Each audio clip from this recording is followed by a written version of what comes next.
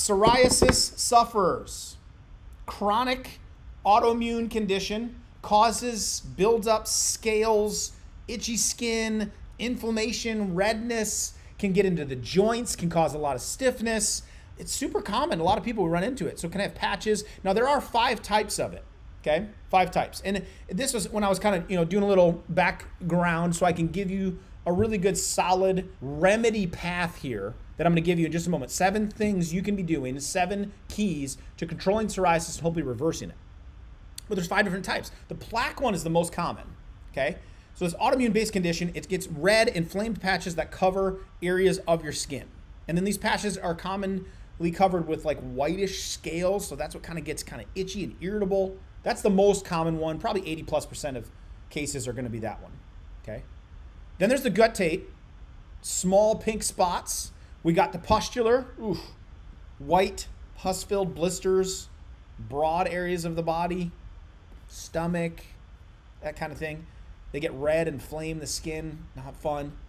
Inverse is just bright red, shiny skin, okay? Inflamed skin, like the whole skin is, they call that inverse psoriasis. And then there's erythrodermic, which is very rare. It's more like your skin gets sunburnt, but a few people do have it. So very common one. We're going to focus on more so the plaque side of it, but these steps would work for all of them. What do we do to get to the cause, to start addressing why you might be in a position of psoriasis altogether? Here we go. Number 1, what foods, what things that go into your mouth trigger that condition to get worse? When you study and look at the 7 detoxification pathways of the body, you're going to find things like the lungs, the skin, the fat cells, the digestive tract, the liver, the kidneys, the fats. So when you break these down, if 1 or 2 of them are struggling, it's got to go to a backup mechanism, the body does, if it can. So what I see with skin-related conditions so often is that if your gut is not properly functioning, it is leaky, it is having permeability issues, and stuff that shouldn't be getting in is getting in, and stuff that should be absorbed is not getting properly absorbed. Your microbiome's all off, you're not absorbing properly, toxins are getting in. That shows up then in the bloodstream. The body's got to try to figure out, how do I get rid of this? And it pushes it up through the skin. So oftentimes these skin-related, if you are dealing with this plaque, these scales, you've got to take a good look at your gut. And the first place to start with your gut is what is triggering that thing to be healthy or unhealthy. But you can't always feel it, can you? How's your gallbladder feel right now? How's your liver feel right now? You can't feel these things. So oftentimes you don't even know they're in distress, but it's signs like skin issues or joint issues to say, I'm inflamed. What's driving this thing? Well, let's look at the gasoline for that fire. Gluten, very high on the list. Now, you can be completely gluten-free and eating incredibly unhealthy. I see it all the time. So gluten is not the whole story. What I find is when you eliminate and follow, for example, what we lay out in the Livingood Daily book, and you cut out the carbohydrates for a period of time, and you cut out those grains, breads, grains, crackers, tortilla chips, bread, all those things that we eat way too much of, you eliminate the gluten. So I would rather you focus almost more there, because the gluten's gonna go with it. It's not that you can't pay attention to just specific gluten foods, but when you go down the aisle and you start seeing gluten-free on top front of a label, that does not necessarily mean it's healthy. It's got one ingredient that might not irritate you, but chances are it could still have a bad oil, it could still have a different form of a carbohydrate or a sugar and still be unhealthy for you. So you gotta watch that, gluten. Okay, nightshades, peppers, even tomatoes, the sauces of those can irritate it. So think your spicier, hotter foods, oftentimes they can cause irritation. So you may wanna try backing off of nightshades for a period of time. Dairy can cause inflammation, mucus, makes chest congestion and respiratory issues worse. Make sure it's organic if you're gonna eat it, so it gets cleaned up from the hormones and pesticides and things that end up in it. But I would avoid it altogether for a period of time if you do deal with psoriasis. Next is sugar, of course. That's gonna be pure gasoline, jet fuel. For inflammation in the system, we've got to go periods of time. And I'm talking like you got to be very strict for a period of time to get that completely out of your diet to see how you do. And what pairs along with it is white flour. Anything white base, all these crackers, breads, grains. I didn't say you can never have those things again, but for a period of time, we've got to get you off of that to see how your digestive system responds. So that's kind of step 1, just to stop making the fire worse, right? All right. Now, number 2, there is a genetic component to this, 2%, 3%. I don't like playing that card, so I wanted to speak to it. So number 2 is not a solution necessarily, but an acknowledgement that even if it happened to be genetics, Even if every condition on the planet can be improved if you improve your lifestyle. Every one of them.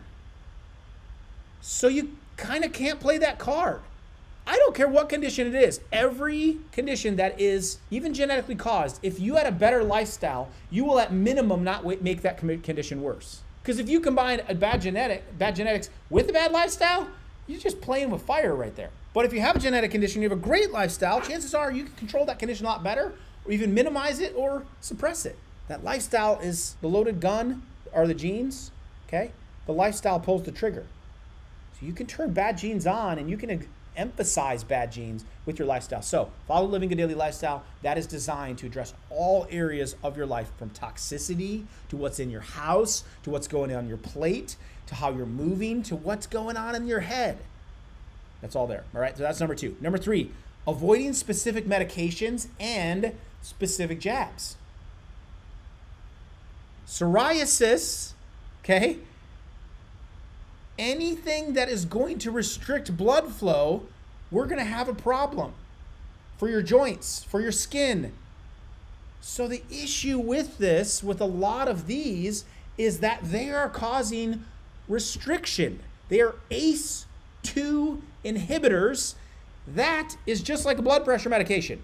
And so a blood pressure drug or an ACE2 inhibitor found in one of these are going to go in the opposite direction of what we need to get proper blood flow and lower inflammation in the body. That's why a lot of people post inoculation are getting a lot of inflammation, a lot of soreness, a lot of fatigue. My joints are achy. That would be the opposite direction a person with psoriasis would want to go. Because you're walking right into, you're adding gasoline to that fire. So I'd be very careful of blood pressure medications, anti-malaria drugs, hydroxychloroquine. That's gonna play right into the cards of making psoriasis worse. So I'd avoid those ones as much as you can.